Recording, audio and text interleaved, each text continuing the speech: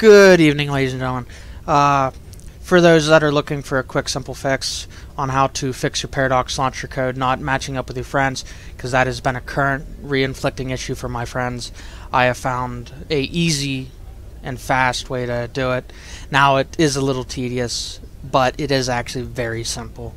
All you will be basically doing, if you have not done all the required things like uninstall your game and all that, resubscribe and unsubscribe from the mod, delete the actual files for your Stellaris or your Paradox interactive game, then this will actually be one of the easier ways to fix it.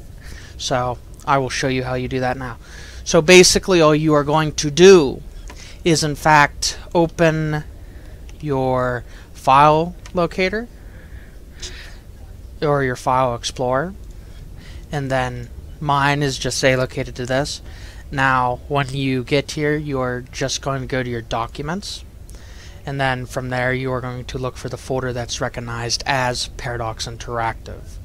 You will click on it, and there should be whatever Paradox Interactive games you have in that folder. Now all you got to do is delete said folder. I will not do this because my folders are in fact working. All you're going to do is in fact right click or click the DEL button, which stands for delete, or right click and click delete, and then you'll go to your recycling bin and purge it off your computer. Once that is done, all you have to do is